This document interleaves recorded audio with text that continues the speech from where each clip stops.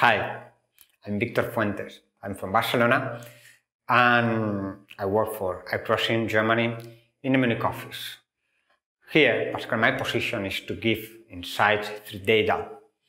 And I want you to introduce what more or less we do. In online marketing, we gather a large amount of data. And we want to give information, we want to extract knowledge from it.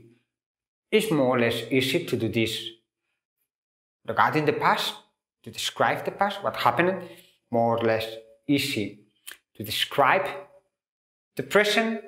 We use charts like this, but also would be interesting to describe or to explain what will happen in the future. That's a bit more complex. And to do this, we use mathematics.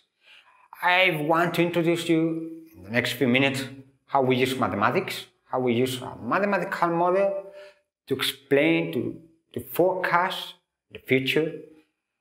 And to do this, I want to use a metaphor. Let's say weather forecasting is easy to understand and is easy to follow up. Yes, we will talk about rain and sun. In the weather forecasting, we use predictive models and we use a structure called decision trees. What a decision tree is, basically is a structure. We have a root, a starting point, we have some nodes where we make decisions, we have leaves, the results of the decisions made. What we have to do right now is to fill with data this structure and to follow the branches, making decisions to have answer to a very simple question in the weather forecasting.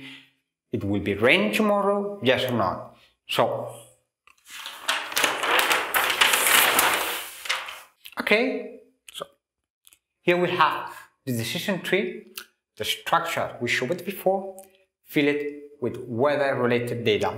In this case, we found that the most relevant variables are pressure, cloud rate, and temperature. There are a lot of more, but those are the most important. So, we have a question, do you remember? It will be rainy tomorrow. We want an answer, yes or no. So, to find this, let's follow. Let's imagine today at 3 p.m. we have pressure greater than 1012.5 millibars. Yes. Following this branch, we make this decision. What's the temperature today at 5 p.m. less than 20 degrees? Let's say yes. So we have tomorrow a 74% of probabilities that yes, it will be raining. In the previous example, in the weather forecasting, we used a structure, a decision tree, to answer a very simple question. It will be raining tomorrow, with a very simple answer, yes, no. We do the same, we apply the same strategy in online marketing. In this case, for example, imagine we have a website and we want to now to answer a question, a very simple one. This user will be purchased some product and we want an answer, yes or no. We do the same. We build with some variables, we build a decision tree and we have to follow as we did before. Let's say we have a purchase frequency of graded 3.2, a bounce rate graded also 0.65. So this user, yes, will buy some product of website. And this yes has a 68.4 probabilities that is true. That's basically how was the predictive models applied in weather forecasting, but also in online marketing forecasting.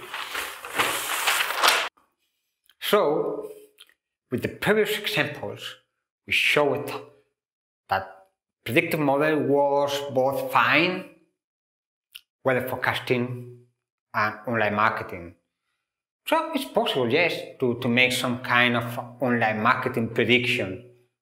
But as you said, how much confidence do you are with a weather report? Yes, that's because in upcoming sessions we will talk about probabilities. Thanks for listening and goodbye.